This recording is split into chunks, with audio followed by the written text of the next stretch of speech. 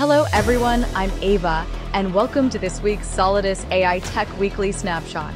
From ecosystem expansions to major IDO successes and token burns, let's dive into this week's updates. The Bridge to Base launch is officially set for March 12th in collaboration with a top 15 project.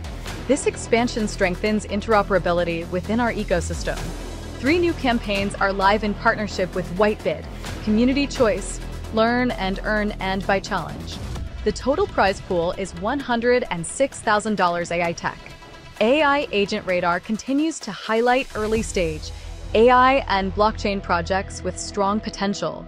These projects will be evaluated for grants or future launch opportunities on Aitech Pad. This month, 1.13 million plus Aitech has been burned, reinforcing our commitment to deflationary tokenomics. A dedicated dashboard displaying real-time burn statistics will be launched soon. Once our compute marketplace, Agent Forge, and data center goes live, automatic burning will be implemented based on products usage. Runbot's IDO on Aitech Pad is officially sold out, raising a total of $100,000 swiftly, reflecting strong demand for AI algorithmic trading solutions within our ecosystem. Users can now stake Aitech in PancakeSwap's syrup pool to earn $30,000 cake as rewards.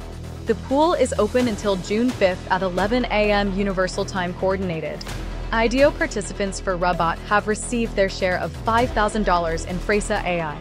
A big thank you to everyone who took part in the Runbot IDO. The Aitech TapHub game now has over 380,000 active players earning rewards and unlocking perks through our Telegram minigame. Engagement continues to grow rapidly. That's all for this week's Solidus AI Tech Weekly Snapshot. From token burns and IDO success to major ecosystem expansions, the momentum keeps building. I'm Ava, thanks for tuning in, and I'll see you next time.